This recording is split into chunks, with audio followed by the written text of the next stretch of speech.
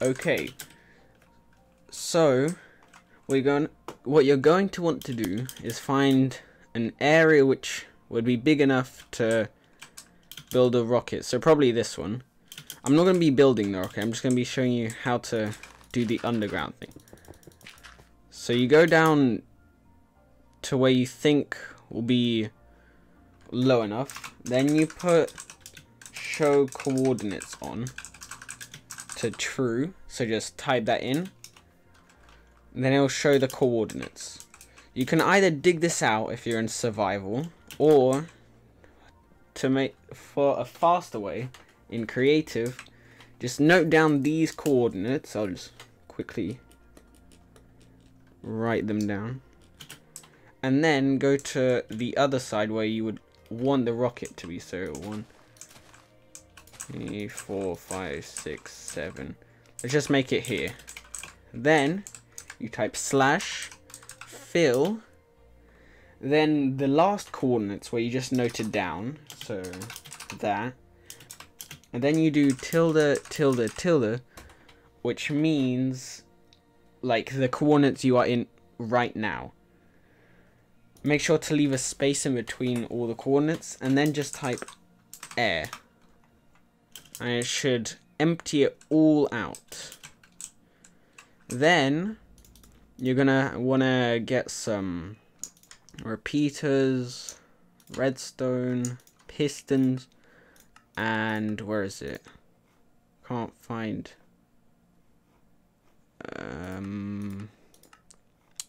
There it is, scaffolding. So you're gonna wanna build up to the top, and then just spread it out like this. There you go. That's where it falls. Wait, no, that's not where it falls. Okay, never mind.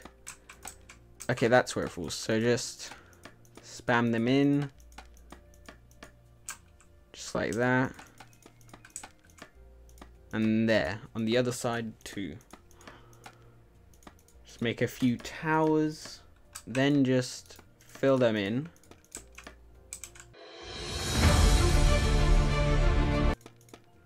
And make another tower. Just ignore these.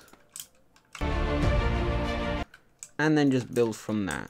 Maybe another one here, yeah.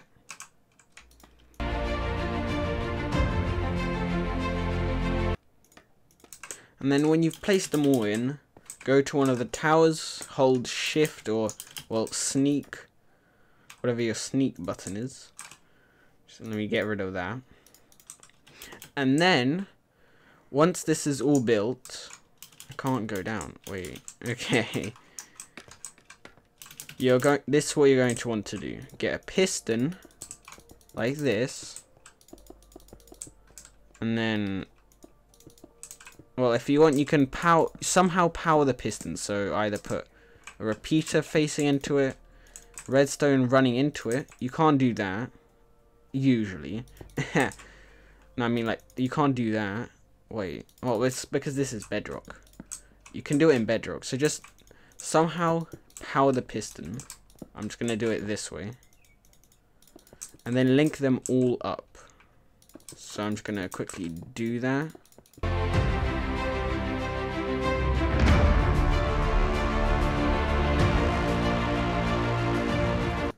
Dang, it's so much gravel. Okay, so once you've linked them all up, just like that, you can build your rocket. Let me just get obsidian. Let me just build a mini launch pad real quick. Just like... Okay, let me just... yeah, and you'll have your rocket there. And then, once you've linked all these up, let me just... Where's the starting? Ah, here. So then you're going to want to get some observers. Wait, I need to make them face down. Wait. Hold up. And then just link them to the bottom like this. So let me just... No, not that. No, just like that. You just link them all to the bottom. Just like that.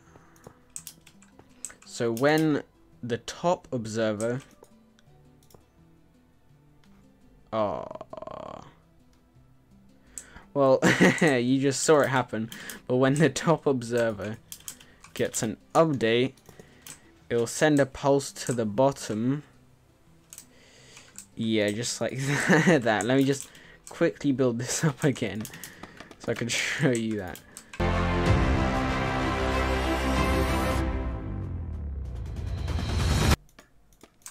So now that you haven't failed like I have just done, you've built these towers up with the top scaffolding, connected some pistons up to break them, and built an observer tower.